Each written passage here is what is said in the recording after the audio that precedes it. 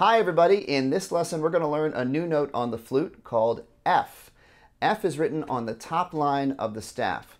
And to help us learn this note, we're going to use this really great app that I just found out about. If you go to fingercharts.com, you can find this app that's called Fingercharts.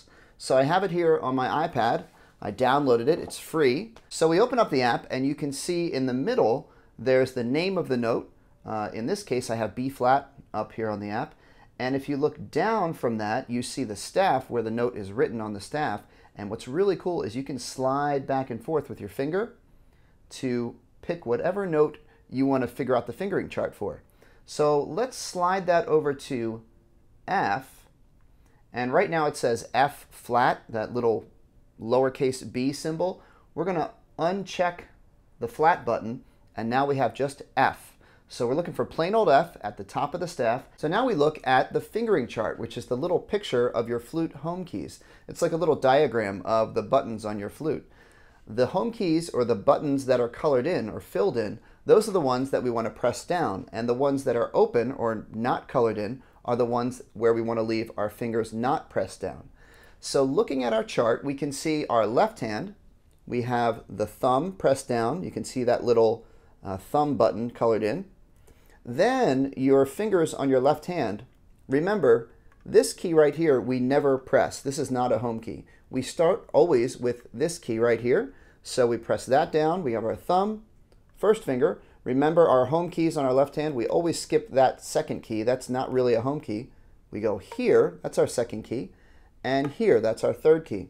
So on our left hand we have our thumb, 1, 2, and 3. Then on your right hand, you have just your index finger pressing down on the first home key of your right hand. And then we can also see, if we look at the chart, that the little pinky E flat key is pressed down as well. So quick review: on your left hand, thumb, 1, 2, 3. On your right hand, just 1, and the pinky on the E flat.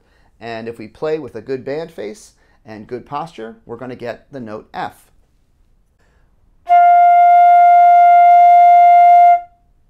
So if you're playing your F and it sounds low like this, that's totally fine. All we have to do is adjust our band face a little bit to get the high note.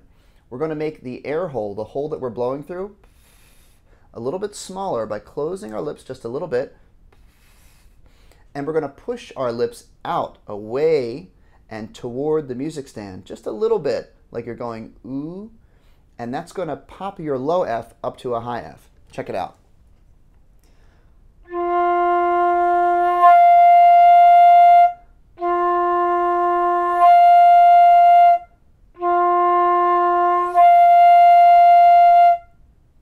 So keep practicing that F. I promise you'll get it if you work on it and practice it.